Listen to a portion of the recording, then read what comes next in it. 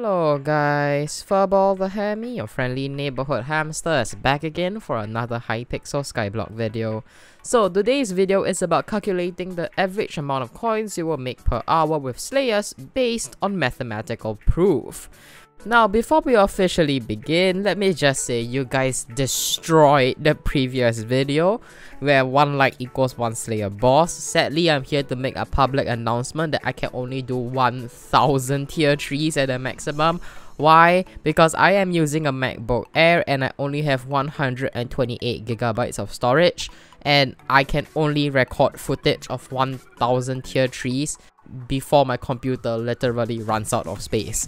Sorry if I disappointed you guys, but I didn't expect so many of you guys out there to be sadists who wanted to see me die literally and lose my sanity over 1000 Slayer bosses. I will post that video somewhere in this week, probably during Sunday. And on a side note, if you haven't checked it out, be sure to go and check it out, link in the description. It was a very popular video and it's one of my best videos according to my viewers. So yeah, okay, so today's video, as mentioned earlier, is about calculating the average coins you will make with Slayers with mathematical proof.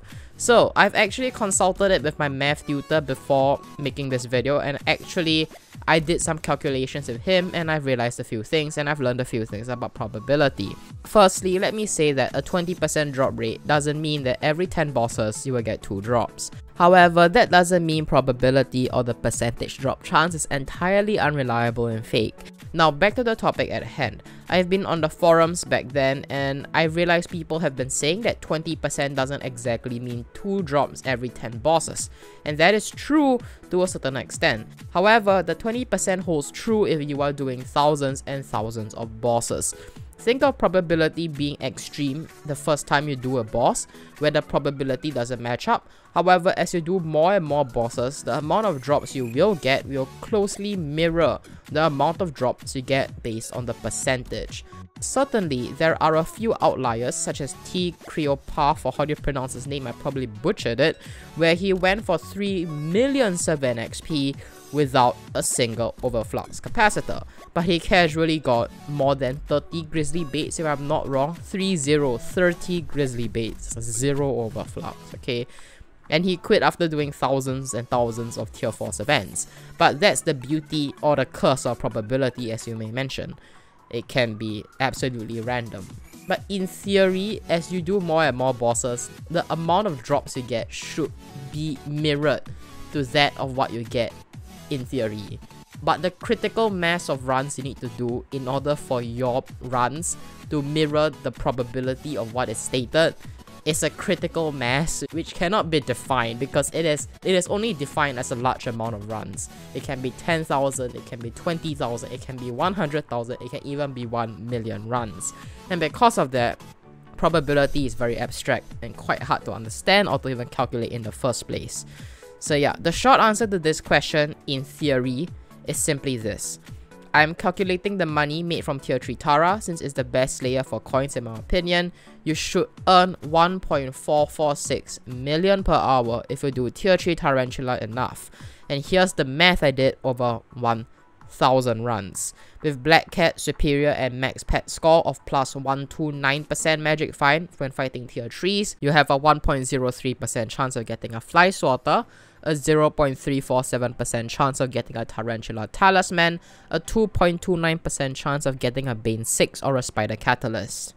So now across 1000 bosses, you will get around 10 Swatters, 3 Tarantula Talismans, 23 Bane 6, and 23 Spider Catalyst, along with 200 Toxic Arrow Poison drops.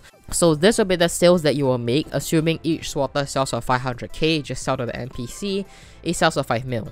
And next up, for 3 Tarantula Talismans, that will sell for around 18 million, since the average cost of a Tarantula Talisman is 6 mil. And I'm valuing Bane 6 books at 5,000 coins each, cause I put them out on the auction and they tend to end up selling between 5k to 15k coins, not too much. In total, I will be earning around 115,000 coins from selling Bane 6 books. I value Spider Catalyst at 30,000 coins each. That will make me around 690,000 coins, and I will also have 200 Toxic Arrow Poison drops, which will give me 11.2 million coins. And last but not least, all of the Tarantula Web I get will sell for 3.6 million coins on average, giving me 28.605 million coins in sales over 10,000 Slayer bosses.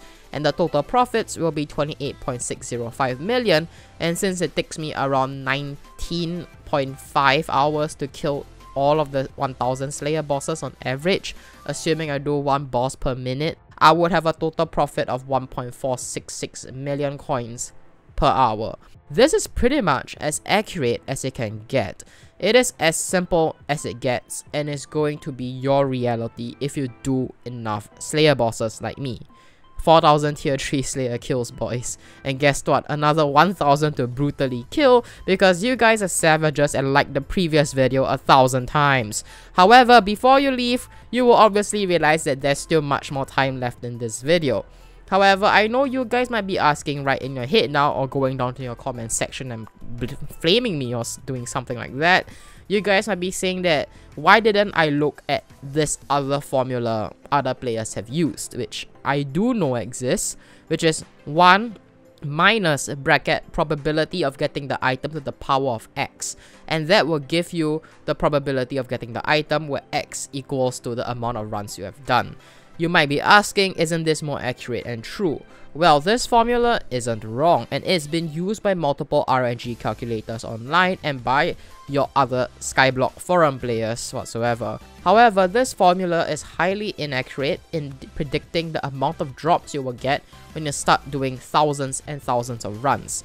Think about it this way: by using Black Cat's superior and max pet score, Tarantula Talisman has a 0.347% drop chance for dropping, and by using the formula, you need around 622 runs to get a 90% chance of the drop. So just do the math, I put it up on screen. Now, if that's the case, do you think that mathematically speaking, you should have a 90% chance to get 2 Tarantula Talismans if you do 1,244 runs?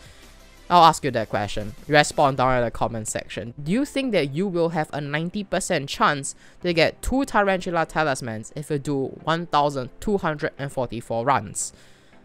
Makes sense to you, right? 90%. Since I have 90% to get 1 Tarantula Talisman after 622 runs, doesn't it make sense for me to get a 90% chance to get 2 Tarantula Talismans if I do 2 times of that amount of runs, which is 1,244? No, that is actually not the case in reality, and that is false. It is not 90%.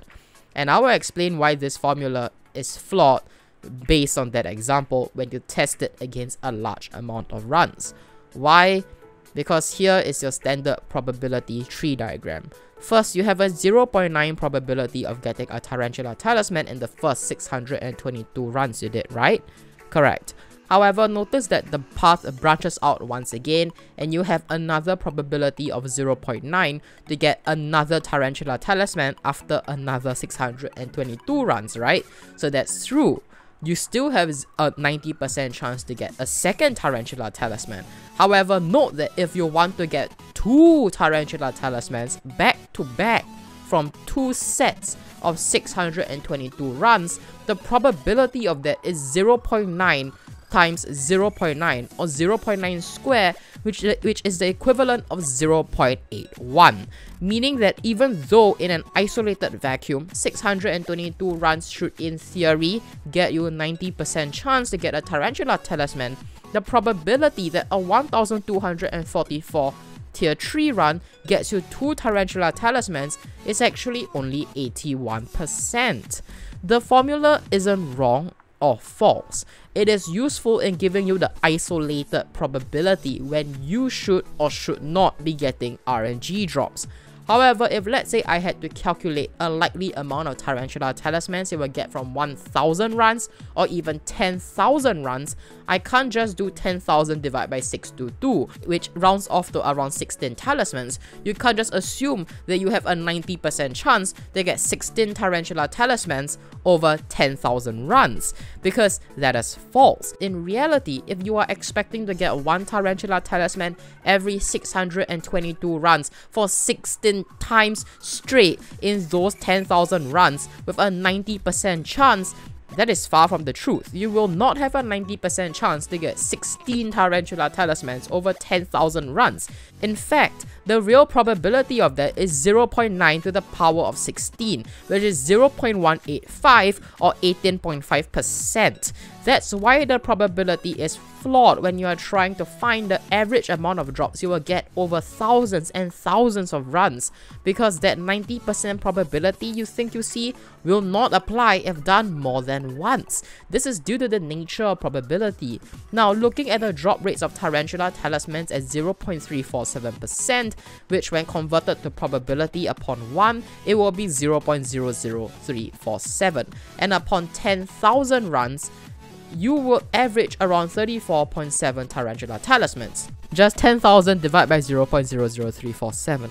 As you can see, in reality, this is the true average. 16 Tarantula Talismans is actually on the lower end of the scale of what you should be expecting to get. In reality, you are more likely to end up with 35 Tarantula Talismans or 34.7 Tarantula Talismans after doing 10,000 runs. The formula isn't exactly problematic or bad or flawed or wrong. The formula mentioned above is only useful when you want to find out the probability of you getting a certain drop after an X amount of runs. For example, it is certainly true mathematically that you have a 90% chance of getting 1 Tarantula Talisman after 622 runs, but you do not have a 90% chance of getting 2 Tarantula Talismans after 1244 runs. That formula is inaccurate in telling you the amount of multiple drops you will get after hundreds and thousands of runs, because it will always change.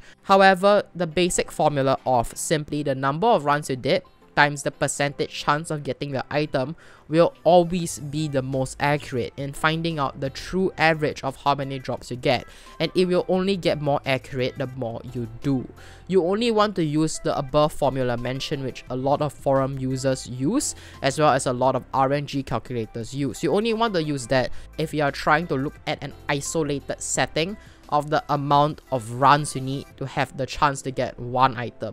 You don't use that formula to find the amount of items or the amount of multiple items you can get over a certain amount of run. You only use that when you want to find out in an isolated vacuum amount of runs what is the probability that you will get it. It isn't effective in counting the average of drops you will have over a huge amount of runs, because the probability will change. You can't just plop in the numbers and pray it works out. That's not going to happen. Probability is something rather abstract that will only become closer after many runs. Heck, in fact, even the 1000 runs I'm doing for the next video isn't good enough. However, have faith that from a mathematical point of view, if you are willing to do Slayers for thousands and thousands of times, you will average around 1.44 mil per hour. On a side note, you are likely to earn more than 1.44 mil per hour on average, because I did not calculate the probability of getting a scroll, which sells for 200,000 coins each, or a spider talisman, which can be made into a spider ring that sells for 100k to 300k. Yeah, don't be surprised, people pay much more for spider rings than for spider talismans. I don't know why. Tarantula webs are actually really cheap.